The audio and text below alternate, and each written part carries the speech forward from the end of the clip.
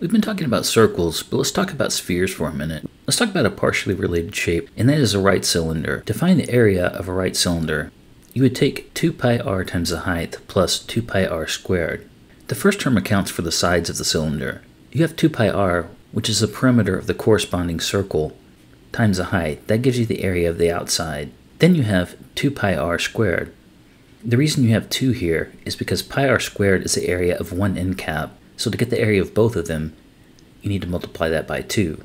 Now, similar to how we worked out the area of a circle, we know that the area of a sphere is equal to a right cylinder not including the end caps. So basically, if we take the first term from the formula for the area of a right cylinder, that gives us the area of a sphere. If we perform a little substitution here, that'll give us the quote-unquote textbook formula for the area of a sphere. So we have 2 pi r times the height. And if you look at the diagram here, we can say that the height is actually 2 times the radius. So we substitute 2r for h here, which gives us 4r squared. And we end up with the formula for the area of a sphere, which is 4 pi r squared. Let's talk a little bit about how to keep some of these formulas straight.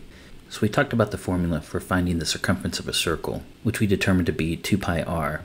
And then we talked about finding the area of a circle, which is pi r squared. And just now we talked about how to find the area of a sphere, which we determined to be 4 pi r squared. The other important measurement of a sphere is the volume, and the formula for that is 4/3 pi r cubed. Now, when you're dealing with these formulas, it can help to keep them straight if you think about the dimensions.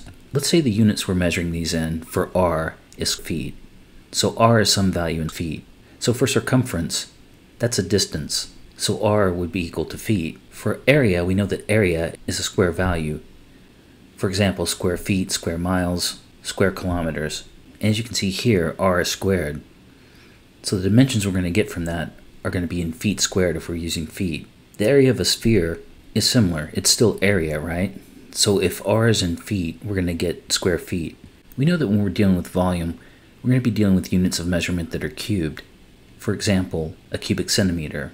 If we're trying to find the volume of a sphere, and r is in feet, we're going to get cubic feet. So if you have these formulas memorized in general, and you're dealing with a shape, you can kind of think your way through, especially if you remember more or less how we derived or worked out the circumference and area of a circle, as well as the area of a sphere. So I hope that helps. As always, please use the exercises to reinforce these concepts.